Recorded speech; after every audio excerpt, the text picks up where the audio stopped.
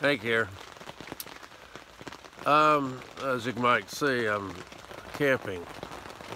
This is a screen house I've got built up over the picnic table here at the campsite in the state park.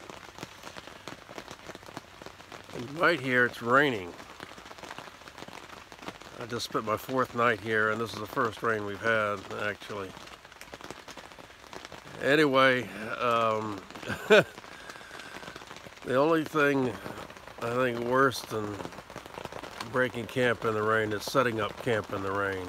Fortunately, when I got here, there was no rain and I set up camp fine.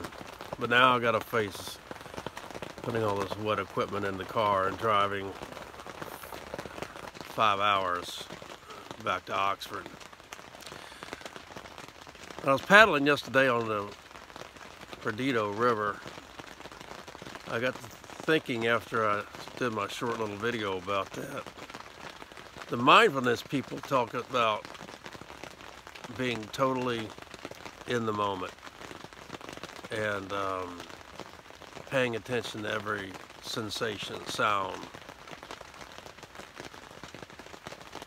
the feeling of your body, especially your breath.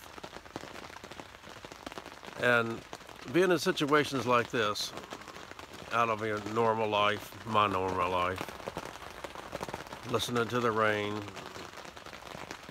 paddling on a river or a swamp, kind of forces you to that mindfulness place of paying attention. And I'm not good at it. I'm not a good meditator. But I do these things partly, I think it heightens my sense of being in the moment.